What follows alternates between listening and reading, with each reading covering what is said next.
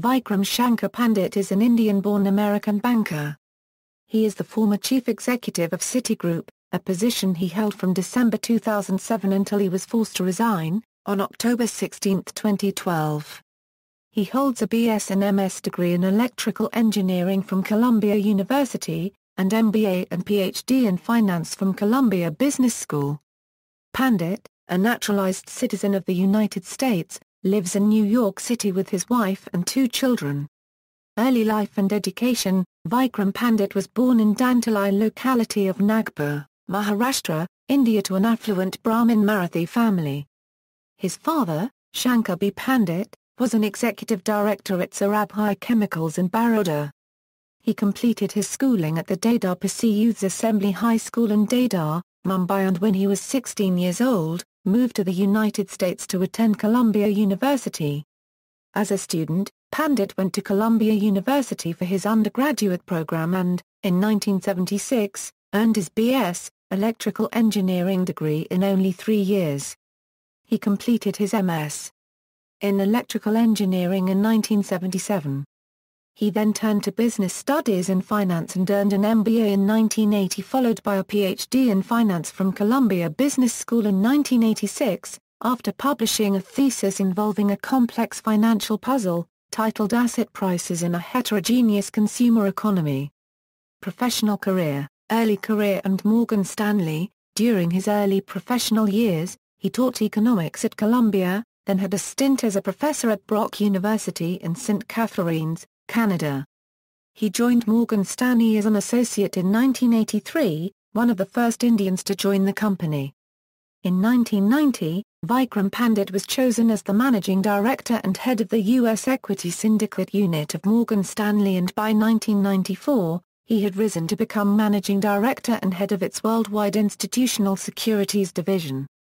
He was instrumental in building Morgan Stanley's electronic trading and prime brokerage division, and in 2000, ultimately rose to the post of president and chief operating officer of its worldwide operations of the institutional securities and investment banking businesses. In 2005, after more than 2 decades with Morgan Stanley, Vikram Pandit decided to leave the firm along with John Havens after being passed over by Philip J. Purcell. Post-Morgan Stanley and joining Citigroup, in March 2006, Pandit and John Havens, along with Guru Ramakrishnan, started the hedge fund Old Lane LLC. Citi bought the company in 2007 for $800 million, bringing both Pandit and Havens into Citi leadership. Citi named Pandit chairman and CEO of Citi Alternative Investments Unit, and he later led Citi's Institutional Clients Group. On December 11, 2007, Pandit was named the new CEO of Citigroup, replacing interim CEO Sir Winfried Biscoff. Pandit was strongly supported by then interim chairman of Citigroup Robert Rubin, the effective successor to Chuck Prince. Prince had resigned as chairman and CEO of Citigroup in November 2007, due to unexpectedly poor third-quarter performance, mainly due to CDO and MBS-related losses.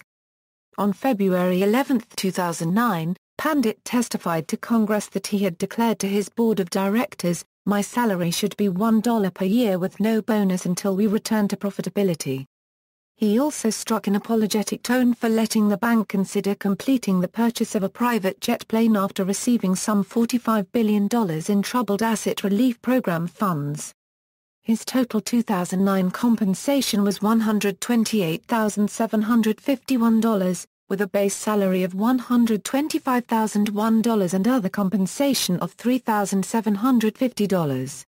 In January 2011, after working for 2 years for a salary of $1 a year, his annual base was raised to $1.75 million for the progress Citi made under Vikram unregistered trademark S leadership. After posting 5 consecutive quarterly profits, Citigroup in May 2011, announced $23.2 million retention award to Pandit, making him one of the highest-paid CEOs. In April 2012, shareholder voted against increasing his pay to $15 million. About 55% of the votes cast were against the compensation package. His co-chairing of Davos 2012 was criticized, with Mike Mayo, an analyst with Credit Agricole Securities in New York, remarking, What kind of signal does that send that the bank that was the worst performing in our country over the last decade and whose stock price is still down significantly since he took over is the ambassador for our financial industry? At Davos 2012, Pandit said that Citigroup was going back to the basics of banking in response to public anger about the financial crisis, and argued that the single biggest issue facing us is the question of jobs, giving an estimate of 400 million jobs in the next 10 years. Resignation. On October 16, 2012, Pandit unexpectedly resigned as Citigroup CEO. Michael Kabat, previously Citigroup's CEO of Europe, Middle East, and Africa, was named as his replacement. While Pandit and the company maintain that he resigned, Bloomberg News cited anonymous board sources indicating that Pandit was forced out by the board after eroding investor confidence and damaging company relations with regulators over an extended period. The New York Times later identified Chairman Michael E. O'Neill as the driving force behind a months-long secret effort to oust Pandit, which culminated in a surprise ultimatum to Pandit stating that he must resign immediately, resign at the end of the year, or be fired. His resignation followed multiple payouts to investors during ongoing fraud allegations. Compensation. While CEO of Citigroup in 2007, Vikram S. Pandit earned an annualized compensation of $3,164,320, which included a base salary of $250,000, stocks granted of $2,914,320, and options granted of $0.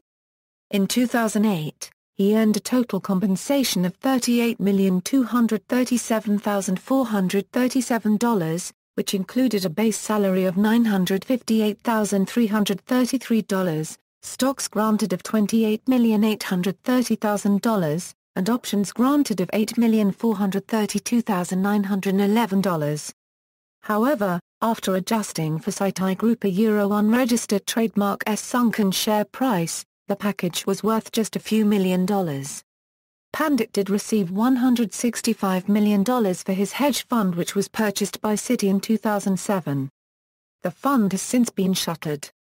In 2012, Citigroup shareholders voted in favor of a non-binding resolution to reject a $15 million pay package for Pandit.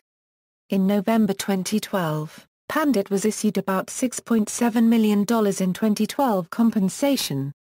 His net worth is estimated to be $60 million. Post-Citigroup, it was reported in April 2014 that Pandit has become chairman of TGG Group, the holding company for 3 units, TGG, its core consulting and advisory division.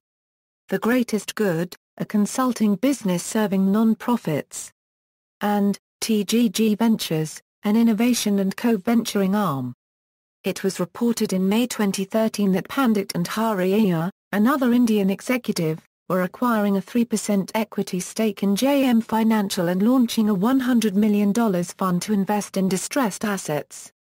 Board memberships and honors. Pandit is a member of the boards of Columbia University, Columbia Business School, the Indian School of Business, and Trinity School. He also serves as director of the Institute of International Finance. He was on the board of Nasdaq OMX, the New York City Investment Fund, from 2000 to 2003. In 2008, Pandit was awarded the Padma Bhushan by the Government of India. Personal life. Pandit lives in an apartment on the Upper West Side of New York City. He and his wife, Swati, have 2 children, Rahul and Maya. References. External links. Vikram Pandit speaks at Wharton on current crisis. Charlie Rose. A conversation with Vikram Pandit, CEO of Citigroup. Vikram Pandit joins race for Indian banking licenses. http://www.firstpost.com. Vikram Pandit joins race for Indian banking licenses. 651421 HTML. Sustainable development.